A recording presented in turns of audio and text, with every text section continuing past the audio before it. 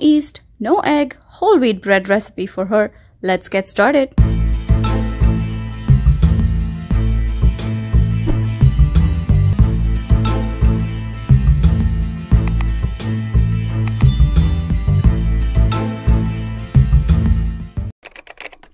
Let's begin by taking a look at the ingredients.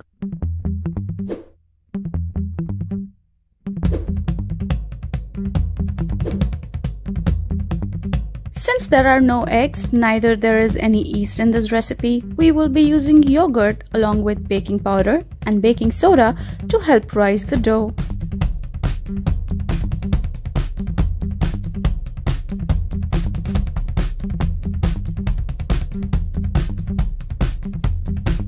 I'm using these instant oats. You can use rolled oats if you have them. If you're also using instant oats like I am, make sure to strain the oats to get rid of the salt, sugar, the milk powder and the maltodextrin.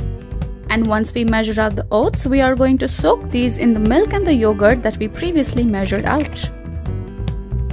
Make sure that you save 1 tablespoon of the measured out yogurt to use later on with the baking powder and the baking soda. And after adding the milk, the oil and the honey, we will add in the oats. We will whisk this and set it aside for about 40 minutes. Soaking the oats will hydrate them and it'll give us a very soft bread. And now is the time to preheat your oven to 375° Fahrenheit.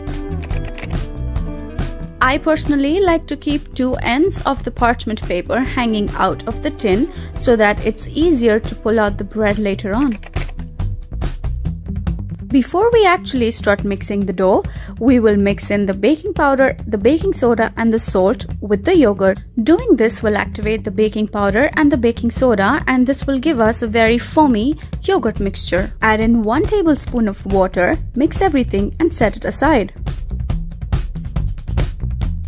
Put both the flours in a bigger bowl and whisk it to remove all lumps. And to this, we will add in the soaked oats and mix everything together. While I'm mixing this, please take a second and subscribe to Honest Cooks. Your support is greatly appreciated. Our yogurt mixture has turned into foam, and this will help the bread to rise. Be very gentle when you mix this. You don't want to break those bubbles.